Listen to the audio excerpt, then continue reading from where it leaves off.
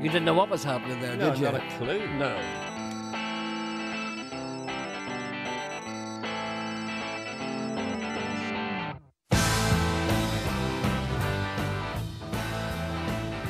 Cell phones ringing in the pockets of the dead. I'd like to start off with something cheerful. Blind man begging for a little crust of bread. Rich lady wondering what the undertaker said. Cell phones ringing in the pockets of the dead. Cell phones ringing in the pockets of the dead. Hey! Hey! Mother Nature's looking for the hands of Father Time. He's got 'em reaching for the gun of number 9.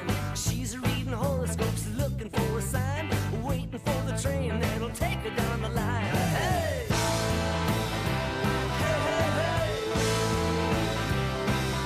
Cell phones ringing in the middle of the street. History's telling stories that a sailor won't repeat. Believers and infidels are fighting in the heat, while bodies of the innocent are covered with a sheet. Hey, hey! Hey, hey, hey! I said, hey! Hey, hey, hey! Everybody's looking for what they cannot find. I'm down here on Bleecker Street, trying to read your mind. Hey! Hey, hey, hey! Santa Claus and Robin Hood are doing what they can to feed the poor and soak the rich and help the fellow man. While senators and congressmen are working on a plan to get some more vacation time to get a deeper tan. Hey! Hey, hey, hey! Sheena's in the jungle trying hard to keep it real. The doctor's in the alehouse trying to cop a feel. The Count of Monte Cristo wants to make another deal. Dracula's in the kitchen and he's looking for a meal. Hey! Hey, hey, hey! I said, hey! Hey, hey, hey! Everybody's looking for what they cannot find. I'm down here on Bleecker Street, trying to read your mind. Hey!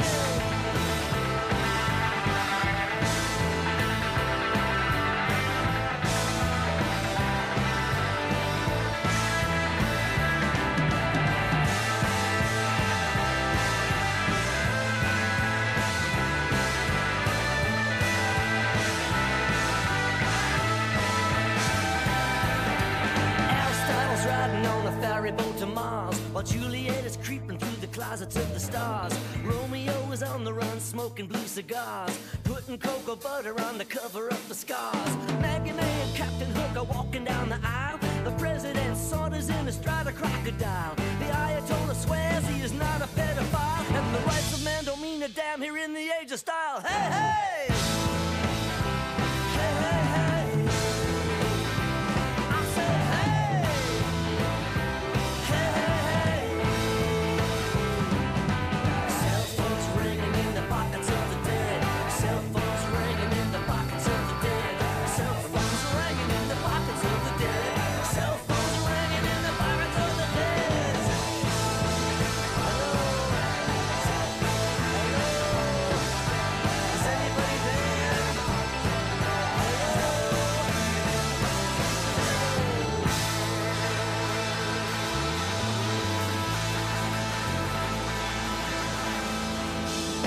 I said, hey!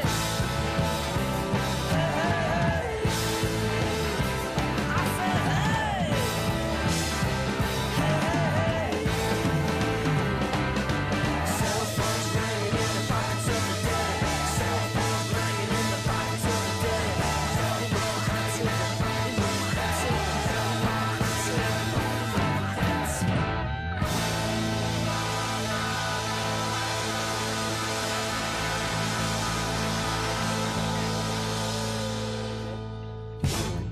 Now that's a starter. Yeah, that's good. That's a starter. The undertone stuck his head. Stuck. He stuck his head. Stuck. Yeah. Sticky shoot. Sticky. Sticky shoot is Sticky speaking shoot. Ulster Scots again. Aye, the Yeah, undertone, sticky shoot sticky are teeth in the in the door. thing, the blood. Aye. The undertone stuck his head where? round the door What and did he say? said, "Do you know songs with hey hey hey in it are generally good?" And he's right. That's Songs that have hey hey hey in it. very observant from the man. But there was a hey hey hey group. Who were the hey hey hey hey? Who were the they? Monkeys. Hey hey hey were the Monkeys. No, only Hey Hey with the Monkeys. No, I don't think it's hey hey hey. Later, they graduated to Three Heys. They originally started with Hey Hey with the Monkeys. Hey, hey, We're we're always the monkeying around. Yeah. Hey hey hey. That's very observant from a man who wrote, I've got a cousin called Kevin. That was Wooly Nile, by the way. That's from an album called Streets of New York, and the track is called Cell Phones Ringing in the Pockets of the Dead, which is basically about 9/11. Who was looking Inspector Morse yesterday? My ears itchy. Sorry, it was me grabbing my ear there. I noticed that. Someone was looking for old copies of a copy of the old series of Morse featuring the late John Thaw. That's true. I have it some here. I have it here somewhere. Some here where?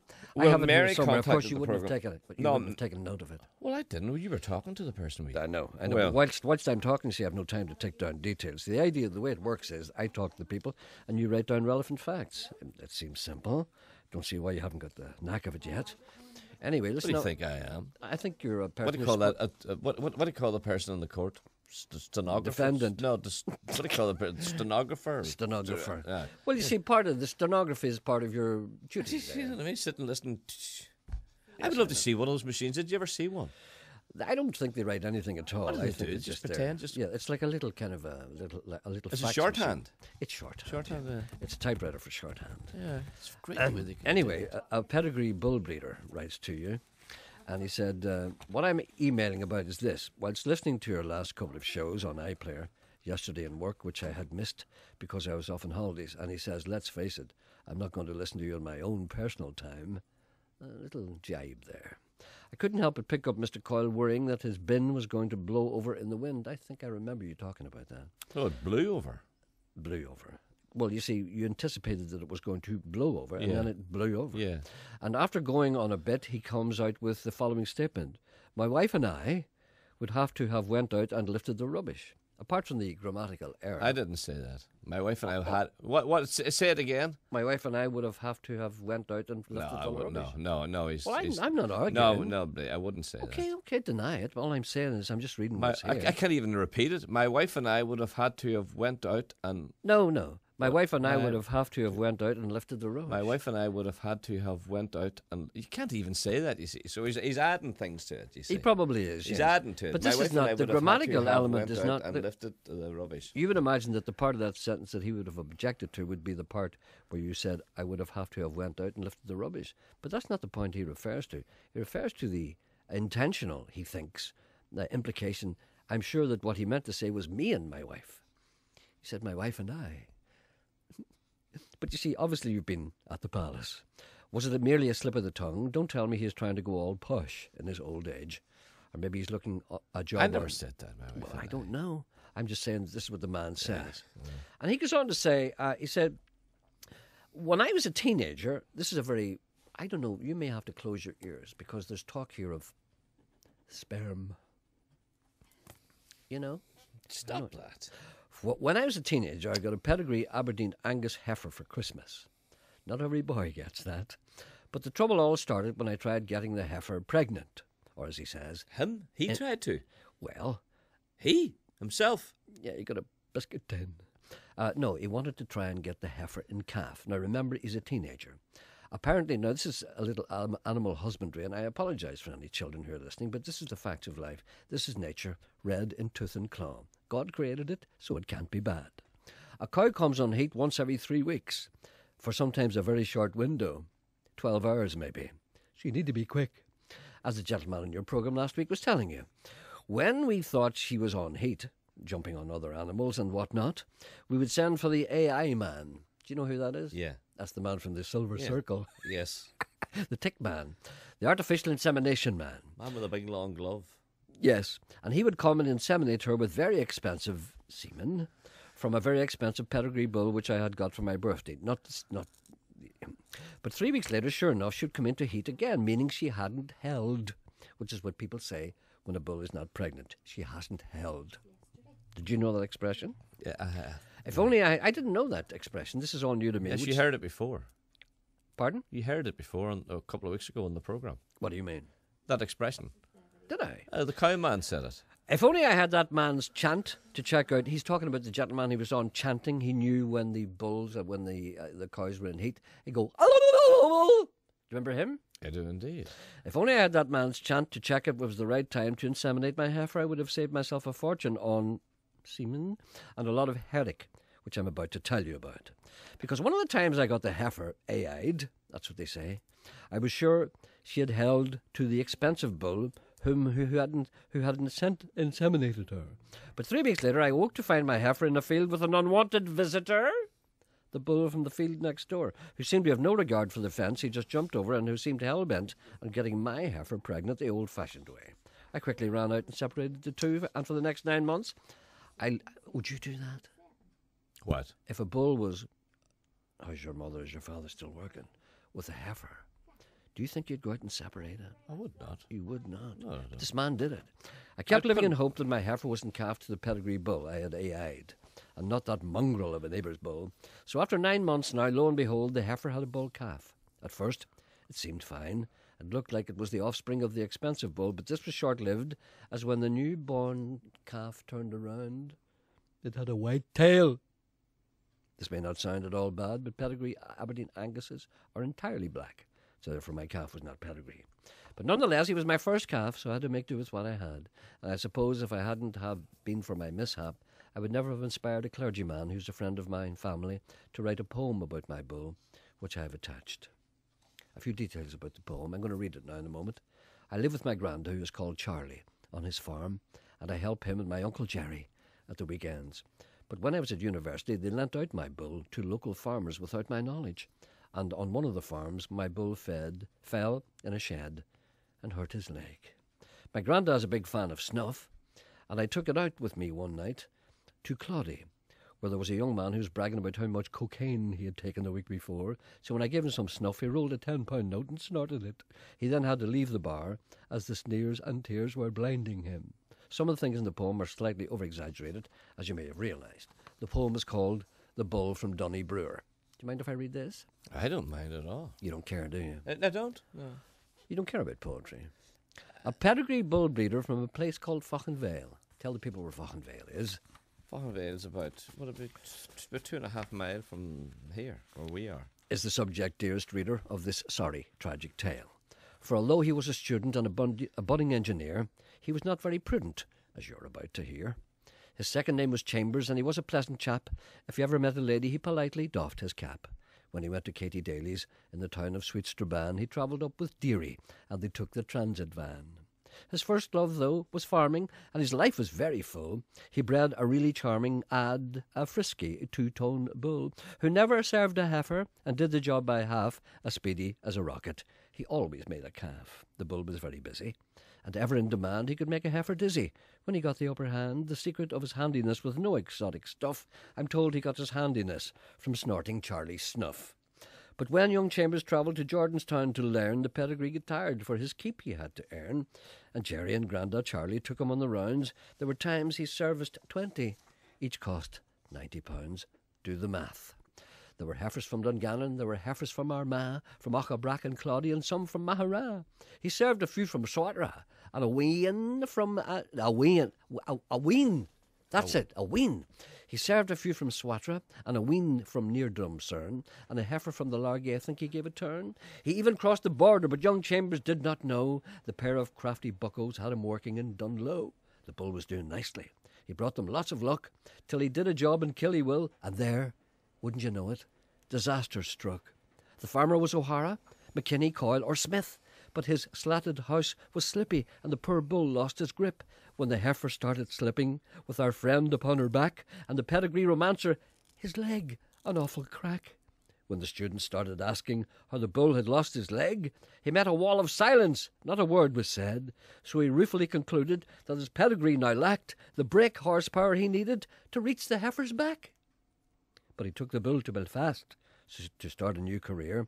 He's working up in Stormont now. At least that's what I hear. He's advisor to the minister who deals with farmers' needs. I think it was our Martin who did the kindly deed. Now the lads in Donnybrewer are thoroughly disgusted. Though the bull's a civil servant, financially they're busted. But I'm told by trusty people they're working on a scam to sell their snuff to patrons who drink and dance in Dan's. If you ever go to Belfast, to the corridors of power, you will hear our politicians punching in their hours. But the one who works the hardest and whose day is always full is the pedigree from Derry, our three-legged, two-tone bull. Wasn't that a great story? I thought it was too long. No. I liked it. Let's stop listening to it. I know you have no patience. I was 13 when we packed up in the city and moved out west to a town in the country. Everybody thought that we were so lucky, but I wasn't all that sure. Can you ever really take the city from the boy? Well, the first thing I missed was all the noise. It was so damn quiet, I found it hard to sleep at night.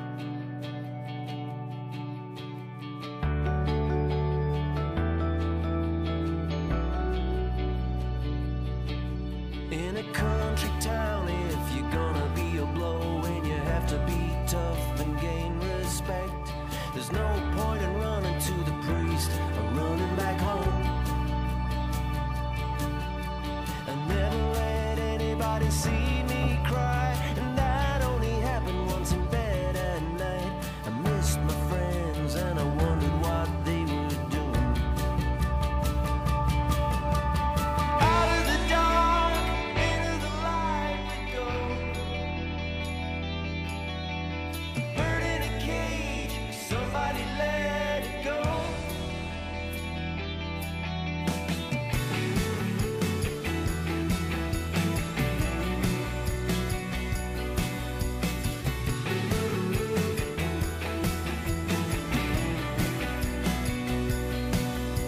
We ran a little shoe shop down on the main street. Business was bad, so we diversified.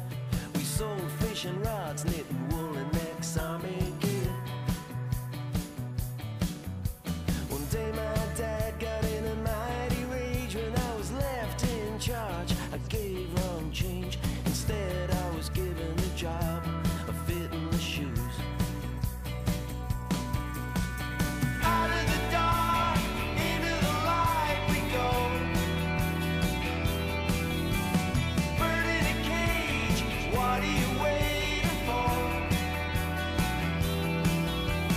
Out of the dark, into the light we go. Bird in a cage, somebody let it go. Let it go.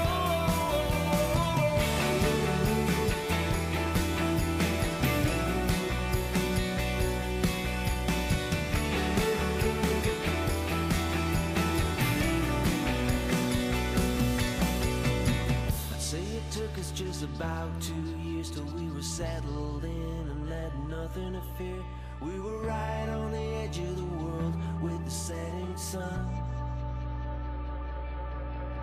My brothers and sisters, what would we have done? Without each other we couldn't have won.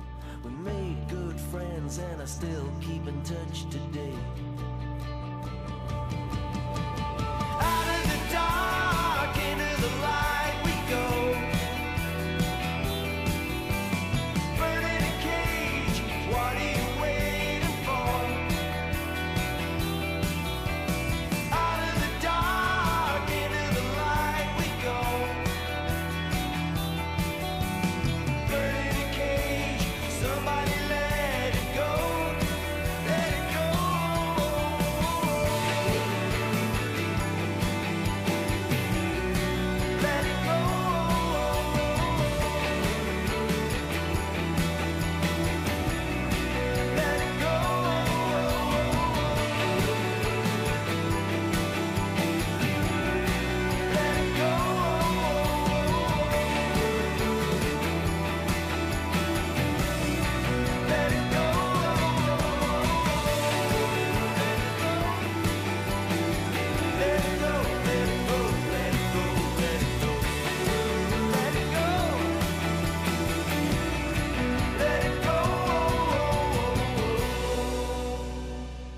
great record. That's called Bird in the Cage by a band called The Walls, of course, from the south of Ireland. Do you know that's autobiographical? No, I like that group. Great. They were in here one time on a Friday in Belfast, and they told me all about that song, which is about their lives. If you listen to the words carefully, everything is truth, everything is veracity. Did you see the programme last night on Ray McNally? No. I've never liked Ray McNally since I met his son, Angus McNally. Did you know Angus McNally was Ray McNally's son? No. He's a broadcaster in RTE. I didn't know that. There you are. You But see. that shouldn't cloud your judgment. Yes, on if the I father. told you what happened. No, not the father. The father, no. No, You but can't- see, anyone... Well, you see, if you meet somebody and you don't like them all that much, it doesn't make you like their father more, does it? Yesterday I rushed home, as I always... Strange. Excuse me? That was very strange. I know, I'm not gonna- Davy's on one, by the way. Yesterday I rushed home, as I always do, to listen to your fantastic show, says John Montgomery. I was sorely disappointed, as it has not been made on iPlayer available. And yet again states that the programme has been edited since transmission. That's the programme where Geordie was on celebrating his birthday. That's not all. Geordie must have said something. Hello, good morning. No, he didn't. No, that's Hello, unfair. Jared. I don't know, I'm just That's saying. unfair. That's unfair. just That's don't unfair. know. You should I don't apologise know. immediately to I'm Geordie. not apologise. I apologise to no man. Do you not? To no man. But Geordie must have said something. I'm just speculating. Maybe perhaps he did say something. I don't know. Hello, Jared. Hello, good morning. So sorry about that. There's a little bickering going on here of a That's professional okay. nature. You bickering with the eyebrow boy. Well, you see, he needs reassuring every now and again. What can we do for you today? Are you still there? Jared. Yes, Sorry. I am indeed, love. I thought I you am indeed. pipped away there. I was watching a few films over the festive season there, mate, and I was looking at the end credits, Yes, and you being a man of the world and having Chris Christopherson as your best friend, indeed. what is a key grip? A key grip. A key grip. I don't know what a key grip is. It's like best boy.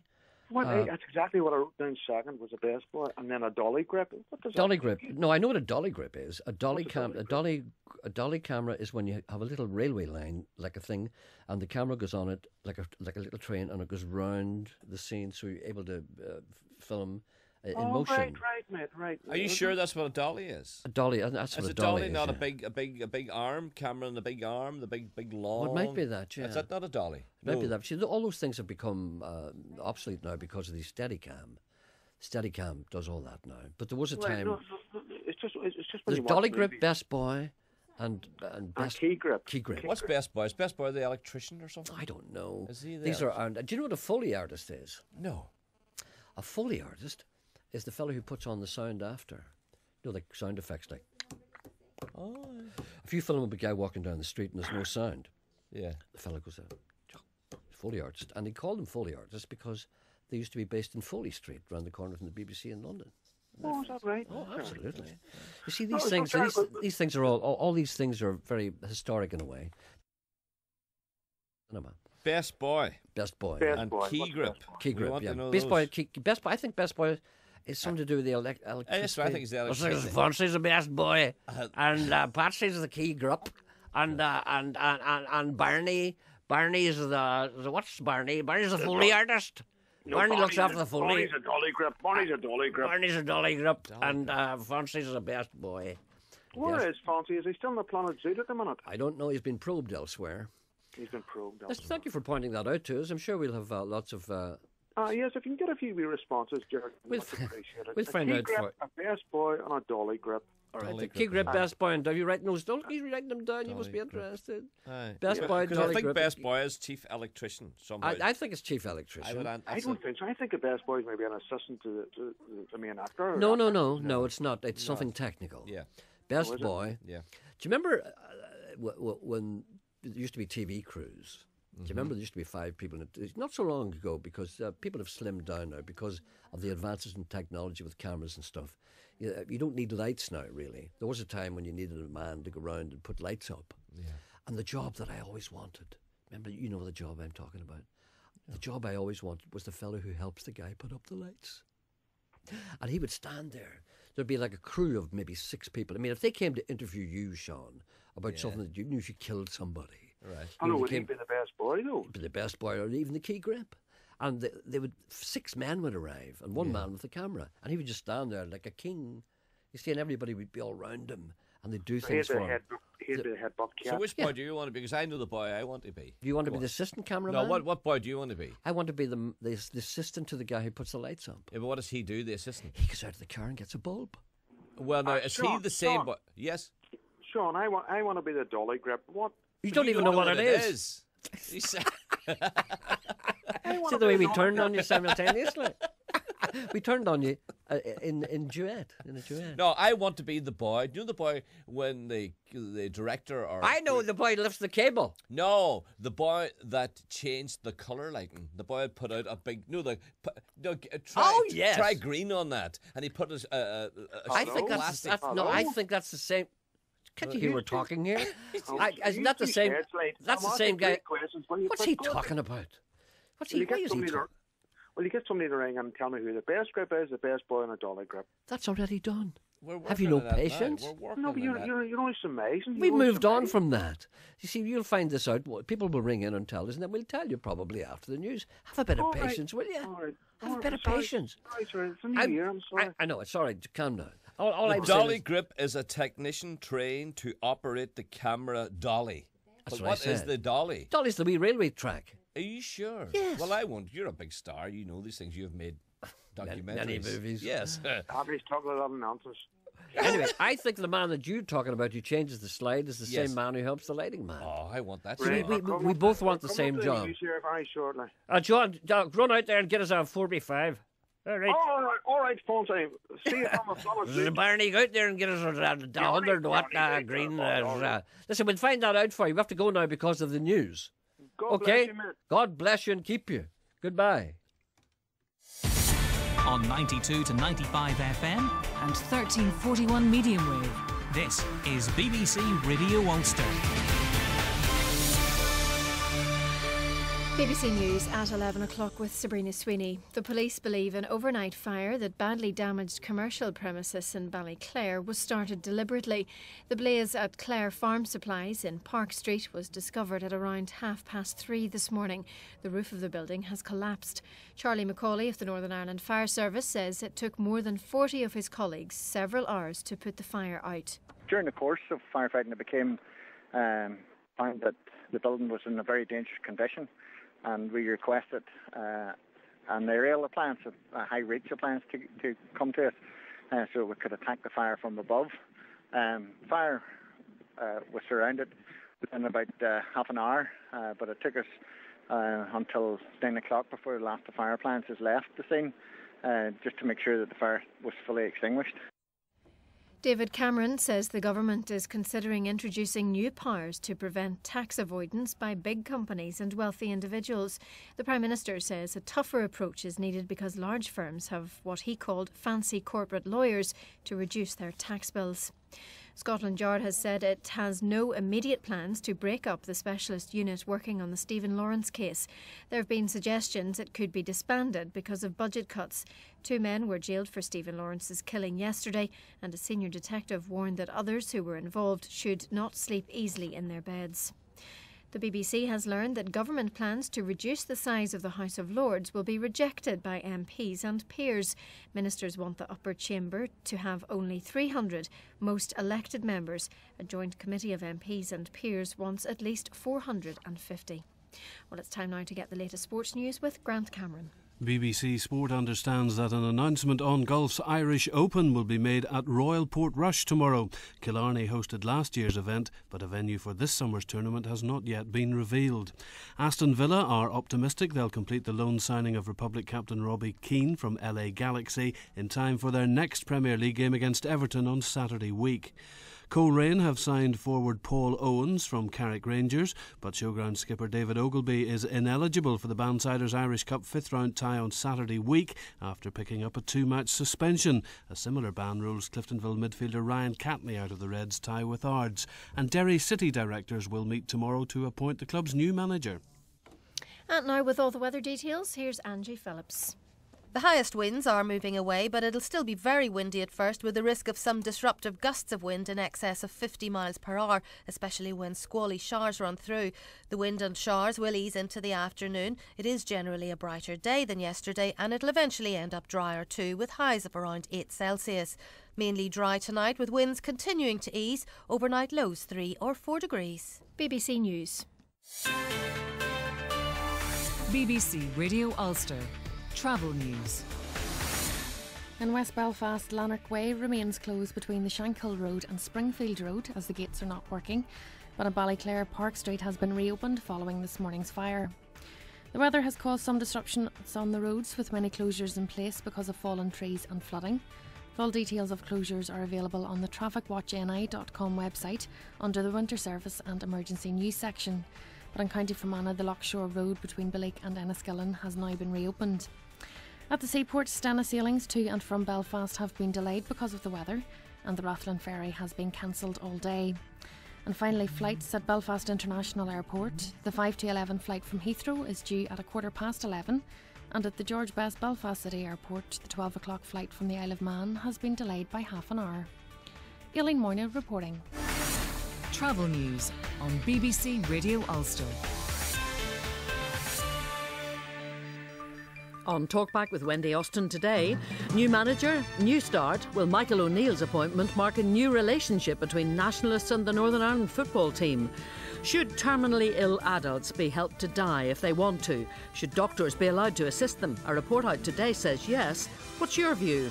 And stop moaning and get on with it. Part 2. The man who got a job through Twitter tells us how. Also today, the Sinn Féin councillor who blames drug dealers for repeatedly attacking his North Belfast home, and the court sitting in Mayo, which brings a whole new meaning to being called to the bar. Join the debate on Talkback at 12. There's about 2 kids. They're sitting down by a river in the swamps. They're sitting there on a log. One of them is a kind of a big fella, and the other one is a little bit smaller, and he's got a long bib cap. And they sit there pondering on what they're going to do for the night. And anything the big guy says on, the little guy's for, because he digs him. He's cool.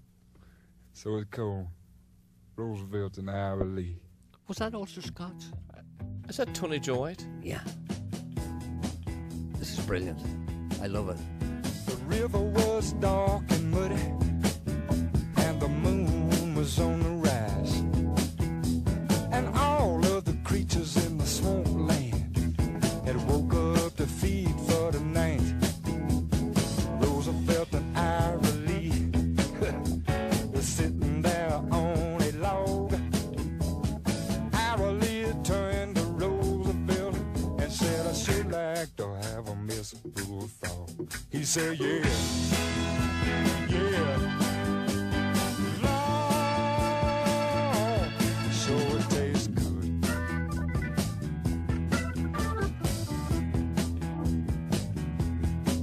So they slipped on the rubber boots and walked down to the water's edge. And right away they knew that the night would be a bummer, 'cause Ira Lee stepped on a water mosquito. He said, oh, Lord,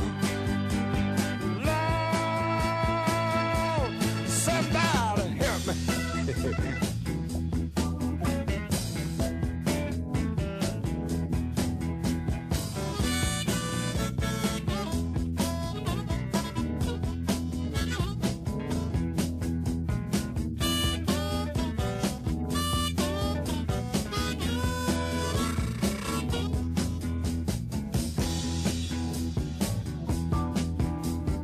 Ira Lee turned to Roosevelt when he quit his screaming and kicking, and he said, let's forget about the bullfrog legs and go out and steal us some chickens. No, Roosevelt said like his name. Yeah, yeah. So it tastes good. Yes, it would. I love my chicken. Oh, the river was dark and muddy.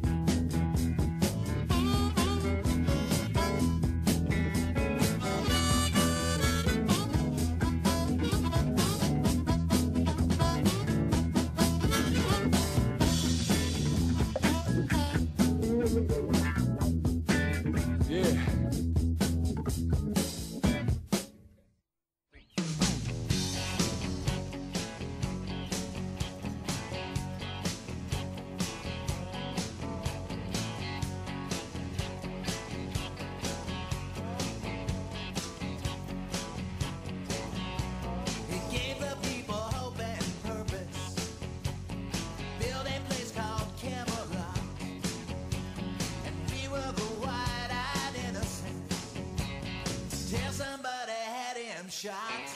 He's been long gone, too long gone. You know his name, now he's riding on the bullet train.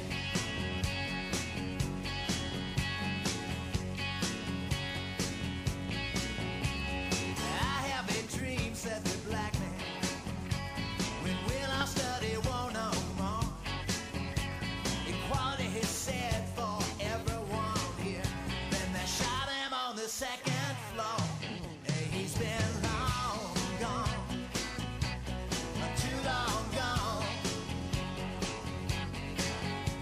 You know his name, now he's riding on the bullet train. Riding on the bullet train. Riding on the bullet train. Riding on the bullet train.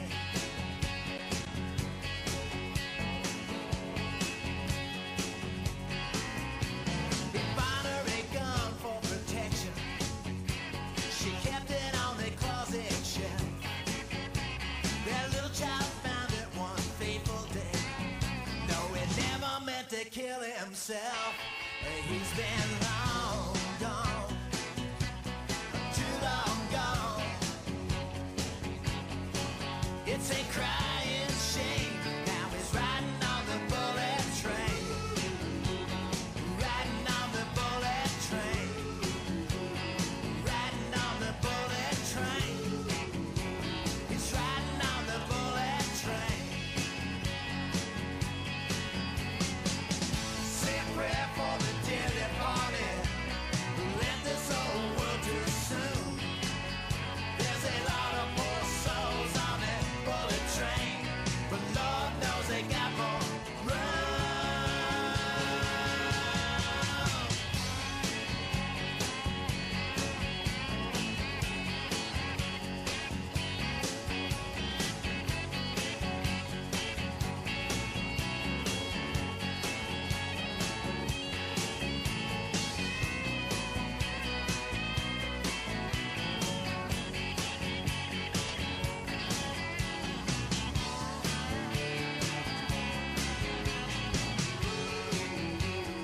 Riding on the bullet train. Riding on the bullet train. Riding on the bullet train.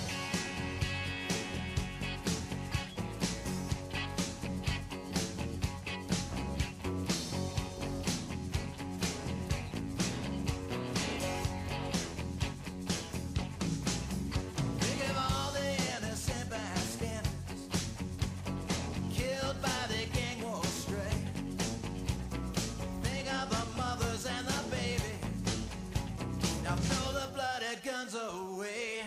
Ooh, long gone, too long gone.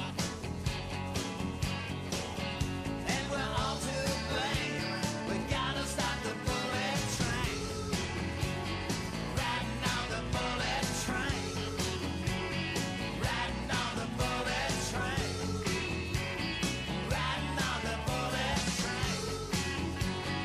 Riding on the bullet train. Riding on the bullet train. Riding on the bullet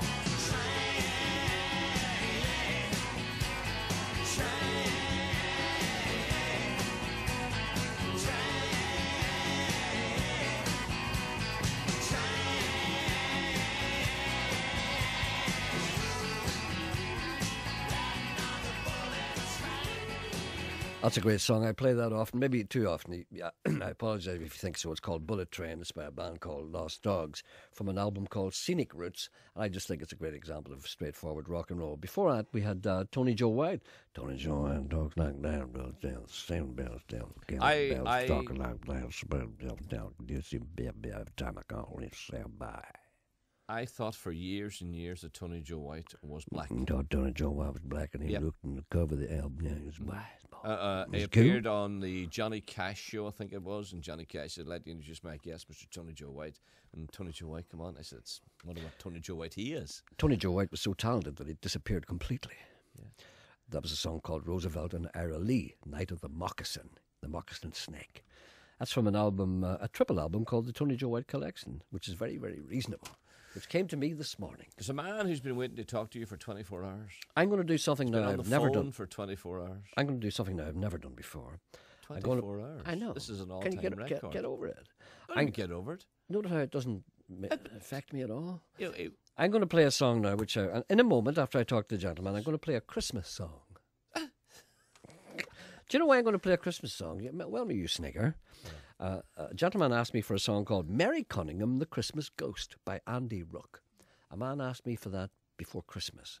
And I remembered this as being a great, great record. Nobody knows anything about it. But it's one of the best Christmas records I think I've ever heard. Can I ask you something? I'm not finished yet. I looked high and low for this and I couldn't find it. So all during the Christmas period I was looking for this record. And then yesterday I was fumbling at the bottom of a drawer and there it was. And I said to myself, I'm not going to let this pass. I'm going to play this Christmas song, even though Christmas is past. I'm finished now. Well, I want to ask you, do you think Christmas, commercially, I'm talking, yes, Christmas and the New Year, commercially, is sort of downgraded in people's estimation now? It's regarded as an ordeal. But you think people aren't putting as much effort into people, especially this year. They didn't put an awful lot of effort into it. Just would it be the cost of living or what? Everybody's getting it tight. Yeah, I know that. Also, there's far too much time off. There are people who had to sit in the house for nearly 8 days. People who have never been in the house for 8 days, whilst the wind and the sleet and the rain rattles around them. They can't even go out for a walk. They have to sit and talk to their wives for 8 days. Apparently, over the Christmas period. What about wives having to talk to their husbands? Same thing. Well, same thing. See, no, let's get look at you picking holes in it. Yeah, It goes without saying. If two people sitting looking at one another for 8 whole days and they can't go out because it's subarctic, and they can't go to the pictures because they have no money, and they can't go out for a drink because there are too many gobshites in the pubs, and they can't go out for a meal because it's too dear, and they have to sit and talk, and they're watching TV, and Lee Evans is on all the time. New Year's Eve. I'm talking about here. I don't know what it's like in the rest of Northern Ireland, but certainly it hadn't got the big impact that it had in years gone by. Well, you're not going to see a great impact if you spent New Year's Eve sitting at home. I went out, and I have to say I had a great night New Year's Eve, full of jollity and gaiety, and pipes and music and wonderful lovely things. And I thought to myself, this is a great New Year's Eve. You see, when you sit in the house, all you see is your TV and you get depressed. That's what's wrong with you. I didn't sit in the house. Where did you go? I told you where I was. Aye, but you didn't go anywhere. You went and sat to talk to men. You have to go out and grab women, kiss them at 12 o'clock. That's what you need to do, whether they want to kiss you or not. You have to impose yourself upon them because it's the only time of the year you can grab them.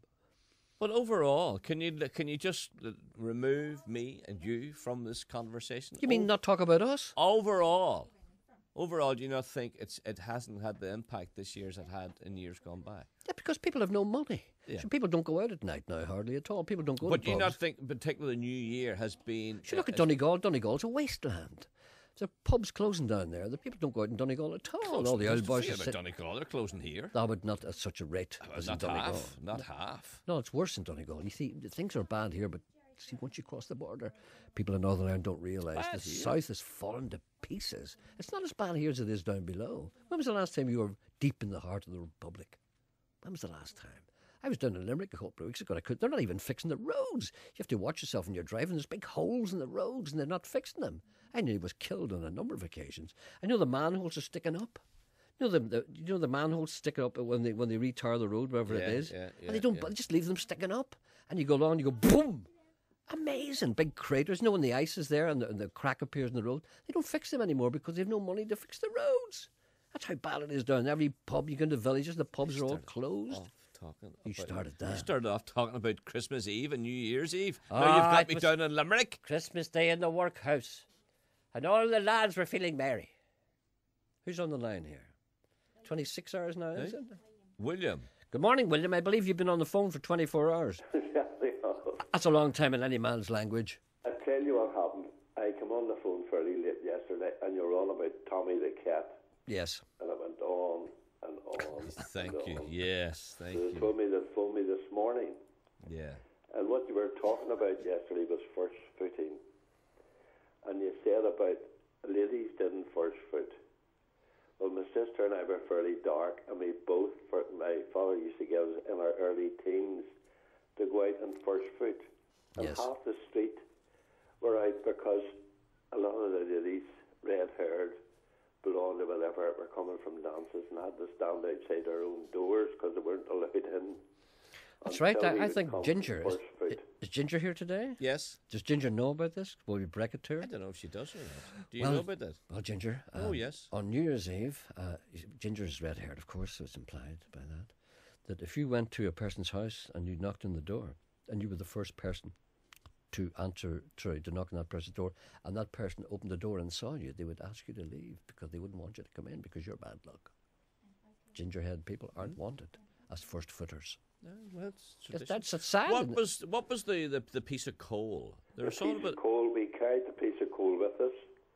The black-haired person? Yes, we had the black hair. The black-haired person was desirable. Yes, Italian looking maybe. I think that goes back to our Galician past. It's actually a Scottish tradition.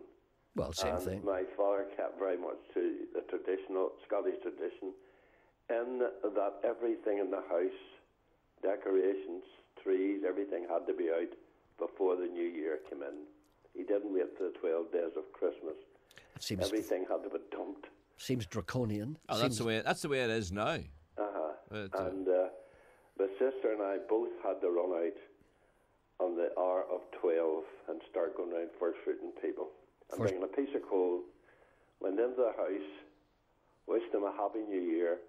They give us a drink of cordial or whatever, and a piece of cake, and that was the first footing. So as I say, ladies did first foot as well as the men.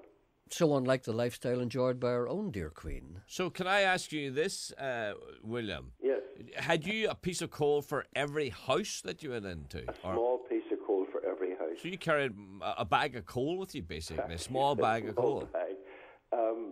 We had, as I say, we were my sister's reddish hair, and another sister fair blondish hair, and they weren't allowed the first foot. It's great to see you spring to life, Sean. So what did you see? I'm interested. So what did you, spring into life? Do you mind? Do you, Jerry? Go ahead. William, when you went into the house, say you and your sister, had you to sort of sing, or did you shake hands with everyone? You never spoke right away. You went and put the coal on the fire. Oh. And then you wished the people in the house a happy new year. Right.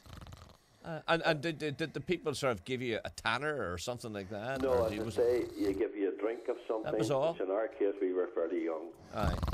A drink of cordial or something like that, and a slice of cake. Right. Okay. And then you left that house and went to the next house. But where did the story of the red-haired, the unlucky woman? What's the story behind that? It was also blondes. And blondes as well. And everyone had to be dark. You had to be dark. But why did they turn against the redhead and the blonde? What's the origin of that? It goes back quite a bit of time. Yeah, we don't know. But as I say, my father kept very much. He wasn't Scottish, but I think one of his parents might have been, and it went back in years. Yeah, sure. We all did that, didn't we? Well, I think we'll just leave that for a moment. I think I know where this is going. That was the time they had the big nights and all. William, had you big nights in your house? Oh yes, I had to have that. Yeah, too, yes.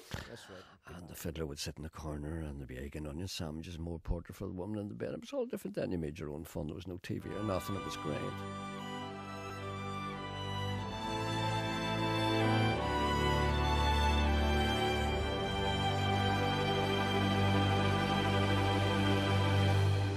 It's been many long years since they found her alone in the night.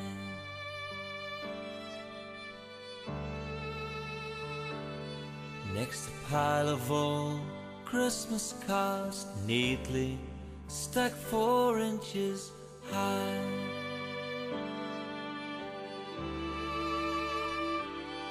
She had passed away lonely. Seems she'd started to write.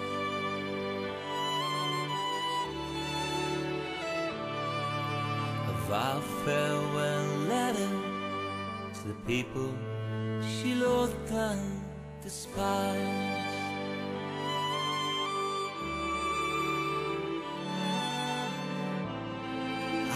Christmas star strikes. The ghost of old Mary delights in making your heart jump with fright. Don't stray from the line. Don't stray from the line.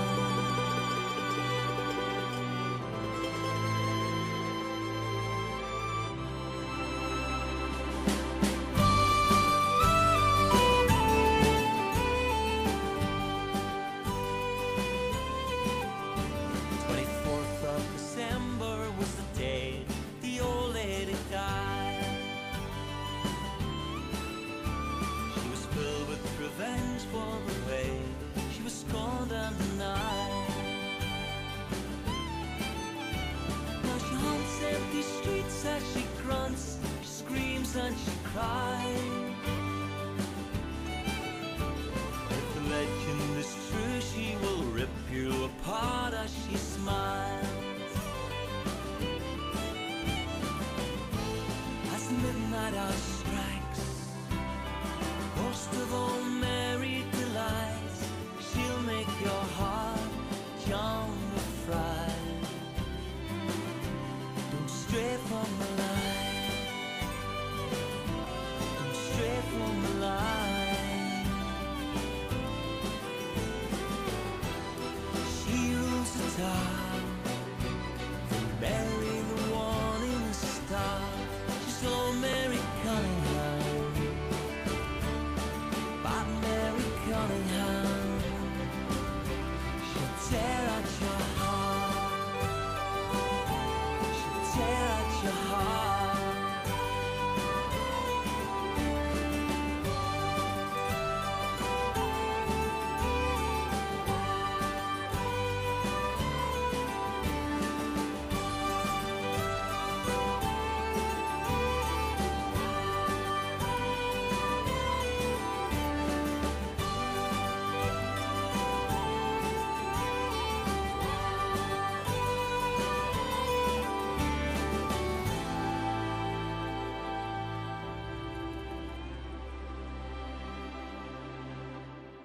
If you wake up in darkness, I beg you, turn on the light.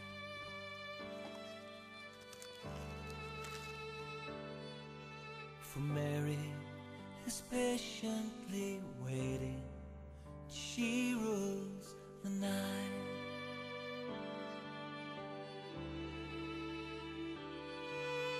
Nothing will save you.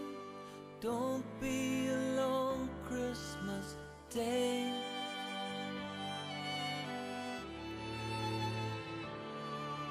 For Mary's watching from shadows, she wants to play.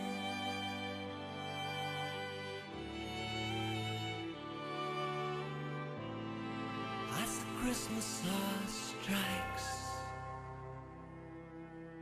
ghost of old Mary delights, making your heart jump with fright. Don't stray from the line. Don't stray from the line.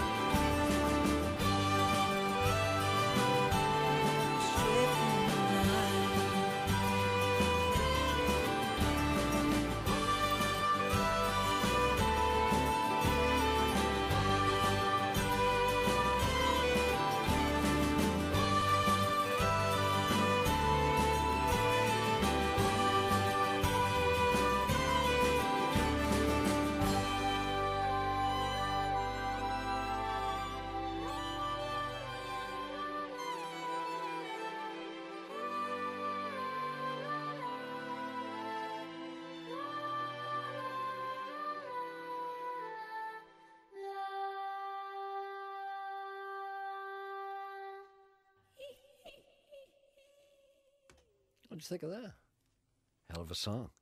That's a Christmas song. It's called Mary Cunningham, the Christmas Ghost. That's by Andy Ruck. That was recorded at Pine Grove Studio in Ballymena, a Northern Ireland production. That's good, isn't it? Hello? There's a call on one. Not impressed, really. Hello, good morning. Good morning, Gerry. I don't know why I bother playing this stuff. People here have cloth ears. How are you? I'm not suggesting that you have, but nearly everybody else has. How are you today? Cloth ears. No, I'm just ringing in. You were talking about redheads. Yes. Well, we go to Donegal every year for holidays. Yes.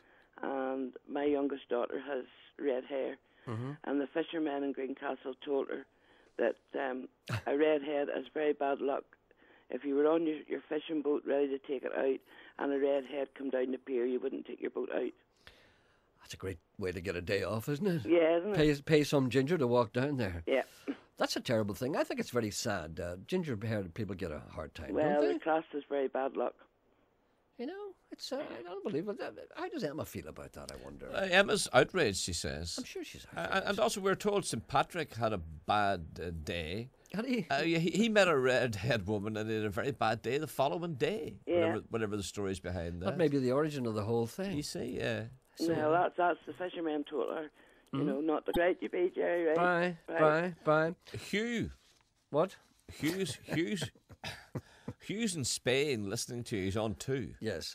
Oh, is he? It's most fair. Good morning, Hugh. Hello. No need to shout. Whereabouts in Spain are you? I'm in Murcia. Murcia. M-U-R-C-I-A. That's not the way it's pronounced. Murcia. Uh-huh. So tell me, what's the weather like there? Oh, beautiful. It's 25 in the shade and 35 in the sun. 35 and Murcia in January the 4th or 5th, whatever it is. That's extreme temperature for January in Spain, isn't it? I mean, the weather's not usually like that at this time of the year in Spain. Yeah. Well, what I was phoning you for was, have you ever heard a song called "The Fahan Side"? I have indeed, yes. Huh? I haven't. Yes, I have. It seems to be a very bad line. It's all right. It's the BBC way. You can hear the presenter, but not the people who are on the other end. They don't let you hear us. Can you hear me okay? Aye. Yeah. Now, you've been living there for 9 years. Excuse me. Sorry. Yeah, 9 years here now. Let's talk about He's not listening to me. I spoke to you before. Yes. And how long have you been... When we lived in England. 9 years. Is that whereabouts in England did you live? We place called Exton in England. Yes. We lived in Lancashire. And did you retire to Spain? Was that the way it worked out? Yeah. Good. And you've been in Murcia since? Would you recommend it to people? Oh, very friendly people. Yes. Listen, tell me this and tell me no more. Is it very expensive to buy property out there now because nobody has any money and everybody's selling everything? Is it very... Oh, yes, you get a house here now, nearly half price. You see?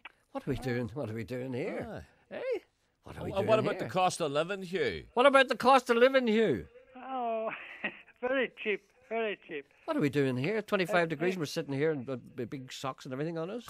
And the big winds howling round us and darkness and greyness and the wind lashing the sea, pounding at our doors. And could I ask, can you hear me talking here? Yeah, ask Hugh, what does he do all day? How's he go through Hugh, the day? What do you do all day? Ask him again. What do you do all day, Hugh? Oh, just go down the beach and we're quite close to Port Mazaron. Yes. You know, and you can go down there and have a coffee. You know. Yeah. But is it not a long day, Hugh? No. You always find something to do. Yes, I see. Okay. You know, I'd have no trouble. You're you quite just an think about intellectual, Mr. Coyle. What? I'm saying Mr. Coyle is quite an intellectual. The line must be really bad then. Because he listens to Judge Judy, and so do I. Yes. But the worst thing is when you watch it. That's the worst thing. But listen, where are you originally from, Hugh? What are you doing? What do you call this show? No, but you're not. Your show doesn't start till 3 o'clock. Just shut up, will you? You're not interested in Hugh. I am. No, I'm not interested. I want to retire to Spain. No, but you wouldn't. What could you do there? That's what I asked you. Where's you originally from? People aren't playing snooker. I was originally from Ardmore. Yeah. Or more just outside of Derry, Londonderry. Ah. And well, see, I think you do the right thing. You see, a lot of people say they couldn't live in Spain because they'd be bored. I left there in 1949 and never went back. Really? Well, you did okay. You're sitting in Spain in the sun, and we're sitting here foundered. So I think maybe perhaps the jury would come out in your favour and would say that you made the right decision. No, I would never. I would have no trouble in Spain. I don't care. I can spend whole days doing nothing. Are you there on your own, Hugh? Have you No, family? wife's here. So your wife's there. Even better. Have you got any other family at all here? Oh, yeah, we've got my family comfort, like Ardmore. Yeah, and do they visit you? Around Derry now. Do they visit you every now and again, that kind of thing? Come out and see you? No, they don't bother. Well, that's the modern way, isn't it? My son comes over. He lives in Largs in Scotland. Well, he comes over, does he? Oh, Where's he from? Larg? Uh-huh. Is that where Robinson Crusoe was from? Yeah. That's right. Oh, that's right. Alexander Selkirk. That's where he was from. You know it's in Ayrshire. Yes, that's where Alexander Selkirk was from. And his little house, his little house is still there apparently. And he built a little house up on the hill. It reminded him of island of Juan Fernandez, which is now Robinson Crusoe Island off the coast of Chile, I think it is. He was the fellow who was the model for Robinson Crusoe. What's an interesting guy. I read lots of books about him. And he could run like a gazelle. He was there for 4 years. See, you've pretty Hugh. You've forgotten all about. Well, he's not Hugh. listening to me either. Yeah, but you're not asking Hugh. He doesn't want to be asked anything. Don't you? He doesn't Hugh's looking for the lyrics of a song. We've got them for him. Well, why didn't you just tell him that? Hugh, we've got you the words for that song. Have you? Yes. He's an intellectual. Will you post it over to me? We shall. He will not. I'll give the girl my address. Give Emma your address and we'll forward it. Hey, are you on email? Are you on email? Are you on email? No. Oh, you're funny, wee. I don't know anything about computers. You know nothing about that. We can't. Are you on email? Oh no, no email. I'm an intellectual. I'm an intellectual. Tell me what Usen's address is. Never said Usen's. Don't be calling me a wee shite. See, you're a hateful wee man the day, so you are. So here he's calling you Hugh. You! I'm not calling you Hugh. I'm calling that wee man in there. Shite in there. Right, Hugh. Listen, enjoy yourself, and I hope you have a lovely day, and I hope you have many more days to come like that. Hugh, would you like Anderson to visit you for a couple of weeks? No, you've already booked it. No, you wouldn't want him, but you'd like me, wouldn't you? He'll be there in June. I'll be there next week. My sister called you an old cod. No, you're an old cod, Anderson. Don't call me after a well-known breed of fish. Right, go away then. Go away. I hope you trip and hope you get sunburned today.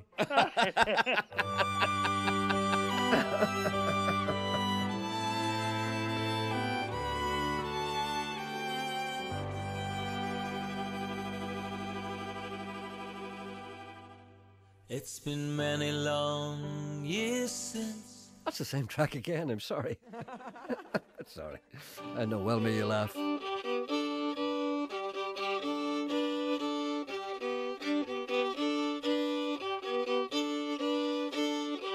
I get up in the evening and I don't have nothing to say. I come home in the morning feeling the same way. I'm nothing but tired, just tired and bored with myself. Hey there, honey, I could use a little help. You can't start a fire, can't start a fire without a spark. This gun's for hire, even if we're just dancing in the dark.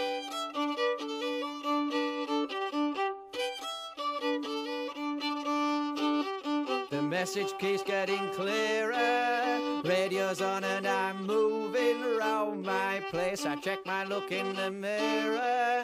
Wanna change my clothes, my hair in my face, I ain't getting nowhere. Just living in a dump like this, there's something happening somewhere. Honey, I just know there is. You can't start a fire, can't start a fire without a spark. This gun's for hire, even if we're just dancing in the dark.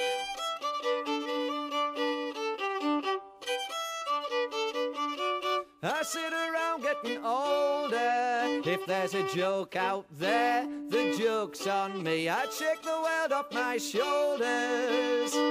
Hey baby, the laugh's on me. Stuck in Maggie's England, they'll be carving you up all right. They say you've got to stay hungry. Well, I'm just about starving tonight, working for the grocer's daughter. I just can't feel proud of myself. We came like lambs to the slaughter. Now we're just stock upon a shelf. You won't start a fire, won't start a fire without a spark. This gun's for hire, even if we're just dancing in the dark. Can't start a fire, sitting crying with a broken heart. This gun's for hire, even if we're just dancing in the dark.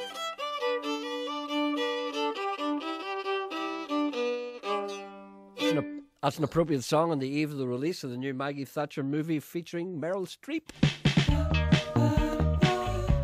which apparently is just brilliant. Apparently they're quite hard on Margaret. I didn't think that was possible. Don't waste your life, Claire. Don't waste your life, Claire. Don't waste the things that you might do. And I love you so.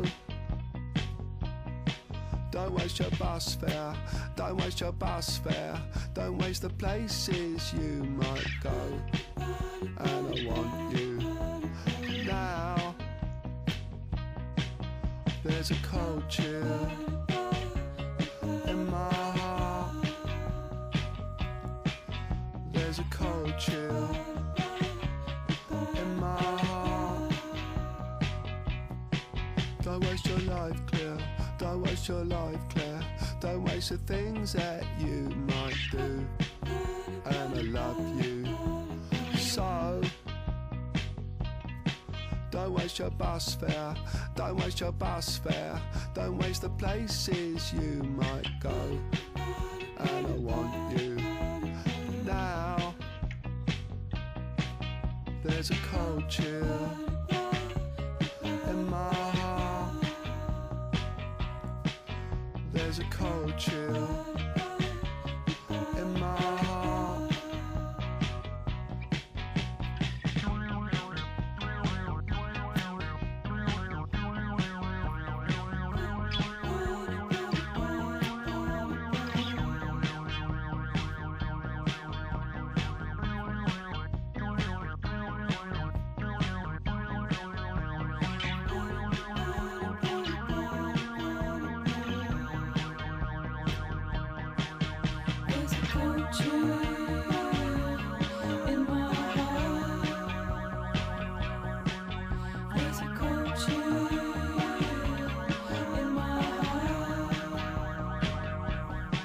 Don't waste your life, Claire.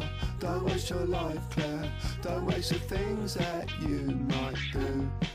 And I love you so. Don't waste your bus fare. Don't waste your bus fare. Don't waste the places you might go. And I want you now. There's a cold chill in my heart. There's a cold chill in my heart.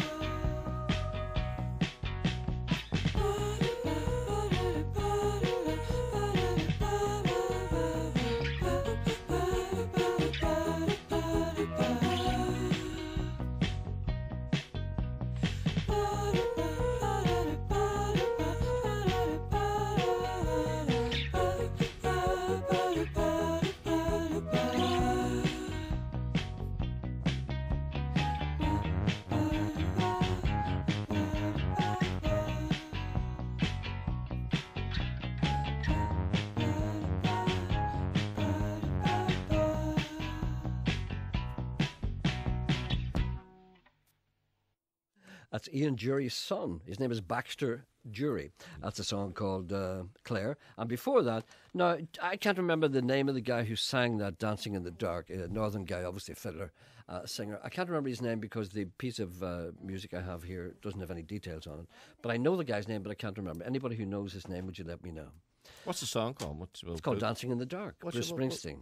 Can't stop the fire. Can we dancing check Dancing in the Dark? Emma? I don't think you'll find We'll that get there. it on the jukebox. I don't think so. No, we'll get it on the jukebox. I'm telling you, no, you won't. All right, then. What's your bet? We're going to check. I know, but what do you think you'll find it? Well, you never know. I'd say no. Well, this is what we do here. I know. Well, I've never seen you doing it before. We check these things out for you. After the program is over. You never even asked you if he spoke Spanish. I don't care. I know. And red-headed people, by the way, are not regarded as bad luck. They're regarded as a warning towards pending bad luck. That's nearly the same thing, thing, isn't it? No, it is isn't not. it? It's a warning. So, okay, if a red-haired person comes along, there's going to be bad luck coming to your house. And they're saying... But it's not bad luck if the red-haired There's person bad luck on its way. Well, that's the same thing, Be isn't it? therefore prepared. In other words, the red-haired person is telling you it's bad luck, but why don't they let them in and ask them what the bad luck is? Jesus, boys, what's that bad luck you're talking about? But you there? could be sitting here ready, waiting for the bad luck to come in. Well, she's in already. Oh, you're very nasty. She's there. You are a nasty piece of work today. Rather than resort to forced child labour, says Michelle, would it not be a better idea to pay your local coal man to first foot every house? And it wouldn't matter if he was ginger or blonde because his hair would be black anyway. I've never seen a clean coal man in my life. That's a good idea to get round the first footing thing. A gentleman writes to me, apropos your music on the subject of the artificial insemination man, the common term in my area of rural Derry for an officer of the bovine insemination service was the bull man. Here come the bull man. When a cow came on heat, she would be housed and a phone call made to the bull man. Then a bucket of clean water was fetched for any necessary ablutions. Before the bull man would arrive, usually in great haste and sounding his car horn. Later, women entered the service, but they encountered some customer resistance from farmers for a few years. One of our elderly neighbours coined the phrase, a woman bull man. And this moniker endured for years. There's a woman bull man coming. Do you remember the thing about, there was a joke about that? No, we don't want to know. I know where you're going. It's about a nail. Yeah. Yeah, you don't. I knew exactly where you were going. I knew that. This fella had a heifer, you see, and he called the woman bull man. He called the bull man. Pauline's on one. He called the bull man. And he said, listen, I need a man to come down and artificially inseminate this bull. He said, what do you need? So you need a bucket of water, plenty towels, and a nail. And he said, what do you mean a nail? He said, hang it up in the battling name on the wall. So what's the nail for? He said, to hang me trousers on. You don't like that kind of stuff. Oh, incidentally, speaking of artificial insemination, a man says to me, I believe that I heard this show before. Have you told the story about the bull before? I have, actually. But what I did was I had a little note from this gentleman who sent me the poem. I read the note and then I read the poem separately on another day. So I just decided to do the two together because I thought that was good. And here's something apropos everything entirely different. What about Pauline? You're so hateful today. I've not been hateful. How have I been hateful today? Every time I start to cook, you stop me. People are complaining about that, you know. They are not. They are complaining about you. No, they are not. You stopping me telling stories. Pauline's waiting 8 interviewing minutes. people about stupid things. 8 minutes. Pauline's waiting on you. Pauline.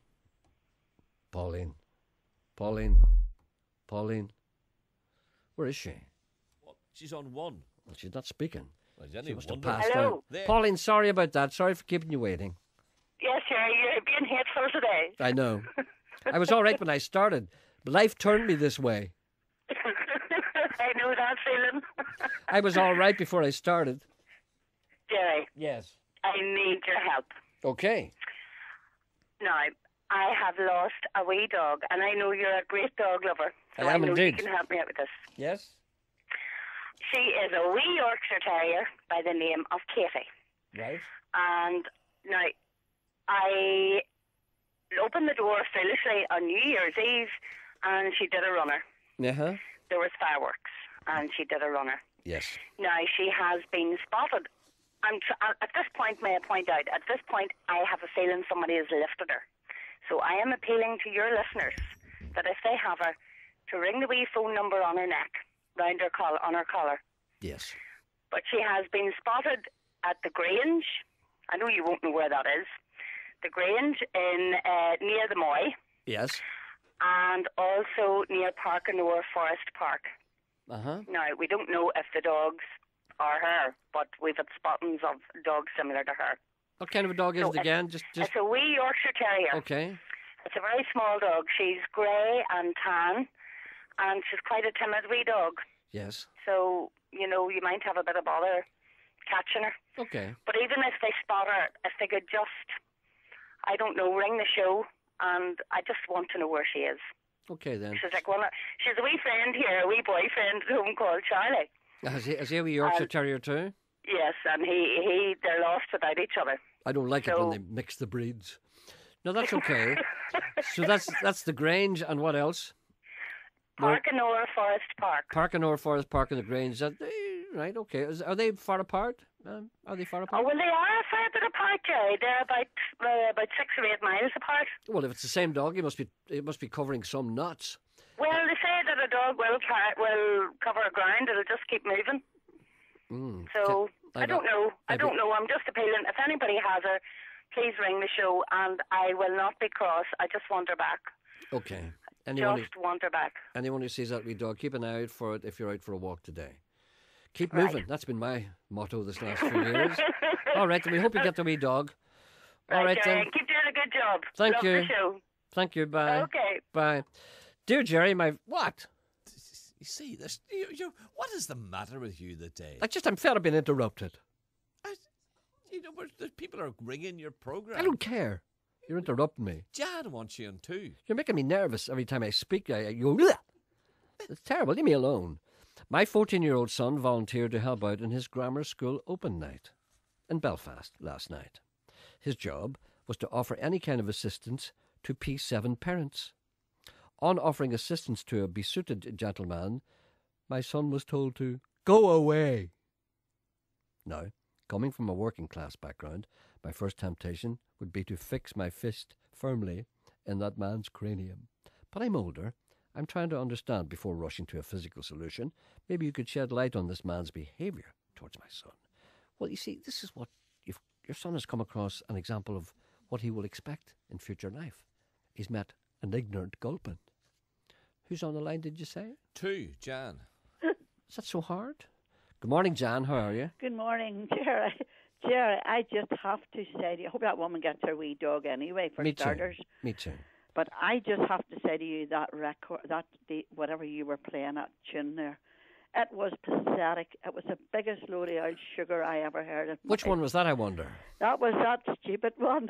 Which stupid one was that? Nearly all of them are stupid. Which Dancing one? in the Dark, was it? No, but that was a peon, I suppose you could call it. Oh, that dear, was but from somebody the 80s. should have peed on it, Gerry. Yeah. Well, I'll pee on it after 12. Whatever you like. Make you happy. No, it's not everybody's cup of tea. But see, a lot of the music on this programme is not everybody's cup of tea. Yeah, that was pathetic. Deliberately so. All right, then, go away now. I'm going away now. Thank you. Bye. Thanks for that, Sean. It was worthwhile getting that call. Here. Patricia's on 1. Great show yesterday, kid. A great show which sadly went unnoticed in Clogher when a camel convoy of aid from the Sudan arrived in the town square. Soon the residents of Clogher were arrayed in long white nightdresses and Arab headgear. St. Judas Street looked like an old bazaar in Cairo. Unfortunately, Rosie Ryan, Mrs. Havisham of Clogher, arrived too late and had to make do with sheepherder's smock and a pair of slippers with turned-up toes, kindly donated by the ladies in the harem of the court of King Caractacus. Rosie turned the air blue and stomped off home, with the toes of her slippers staring at her big red face. What a hallion, said Father Goodman, as he leapt on a camel and galloped down the street, shooting at his congregation with an imaginary Colt 45. Tommy, my cat, opened the last Ferrero Rocher of the year, popped it in his mouth, and said, I hold Mrs. Brown in the greatest esteem. There she is, a decent Christian woman trying to bring her boys up in a world of depravity and debauchery. I gave the thumbs up to Matt Baggett, who was wrestling with a runaway circus clown in the middle of the street, and I said, it's always a sign of early spring when the clowns run away from the circus in January. But getting back to Mrs. Brown and her boys, that programme would never have been commissioned by RTE when the Celtic Tiger was cock of the walk and tall buildings were springing up like Lego sets. I demand enlightenment, cried Tommy. Please clarify in a transparent way the reason behind your outrageous statement. I climbed on a Queen Anne computer desk, manoeuvred my gob up and down from side to side to produce oratory. Southern Ireland, I proclaimed, is going through hard times. The country is broken in debt to the eyes. The Celtic Tiger is gone.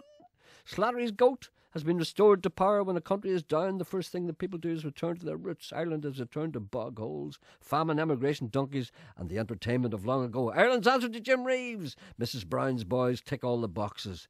It shows the Irish to be buck stupid and lacking the thinnest veneer of sophistication.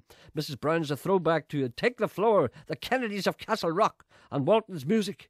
If you do feel like singing, do sing an Irish song. When the Celtic Tiger was in its prime, I yelled, Mrs. Brown, boys would have been laughed out of RTE, but now that's what the people want. A man dressed as a woman acting the fool, and the English love it. They love it. Mrs. Brown confirms all their stereotypical prejudices. How lucky we are, cried Tommy. We live in Ulster, where comedy is cutting edge, new and exciting. Right on, brother. Let's put on that DVD of May McFetridge, William Caulfield, and Sketchy. Oh, the sky, it was orange. The trees, they were bare. There were oceans of people, all going somewhere. It was just like a painting, a day at the fair. The day I saw Bo Diddley in Washington Square. There were heroes and villains, paupers and thieves. There were preachers from TV who rolled up their sleeves. There was much dirty laundry in need of repair. The day I saw Bo Diddley in Washington Square. Dancing in the Dark was sung by Harry M. Woods. There were hipsters and pop stars and posers galore. The kind of location politicians adore. And the blind man was laughing, asleep on the stair. The day I saw Bo Diddley in Washington Square, singing, lay down, na na na, singing, lay down with me. He sang a song for those who just don't have a prayer. The day I saw Bo Diddley in Washington Square. Oh, the Salvation Army was lost in a fog as the Emperor of Ice Cream was walking his dog. And the members of Congress were chained to a chair. The day I saw Bo Diddley in Washington Square. There were orphans and outcasts for whom no one cared. There were runaway children on a park bench somewhere. There were divas from uptown with nothing to wear. The day I saw Bo Diddley in Washington Square, singing, lay down, na na na, singing, lay down with me. He sang a song for those who just don't have a prayer. The day I saw Bo Diddley in Washington Square.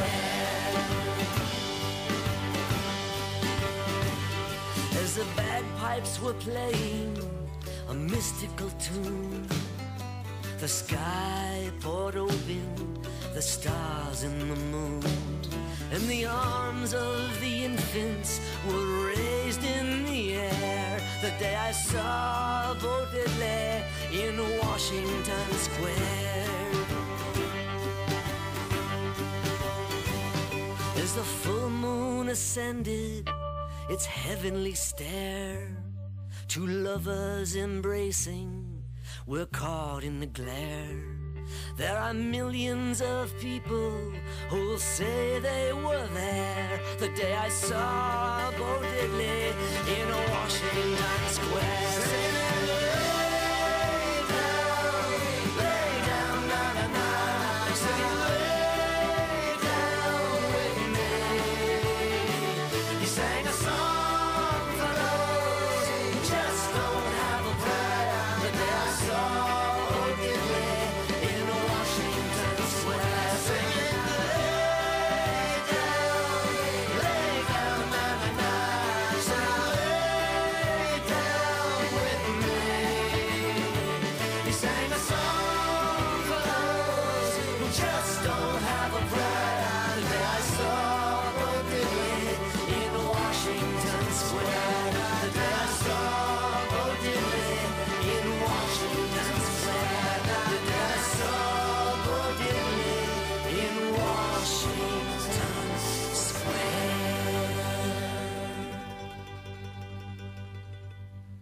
Oh, that's Willie Nile. It's not Harry M. Morris at all. Who was it Not singing at Dancing all. in the Dark? It's Who is it? Jim Eldon. We were to talk to Patricia. Jim Eldon. Jim Eldon, who had all that. Patricia had all that information, but you hadn't time to talk to her. Neither of you.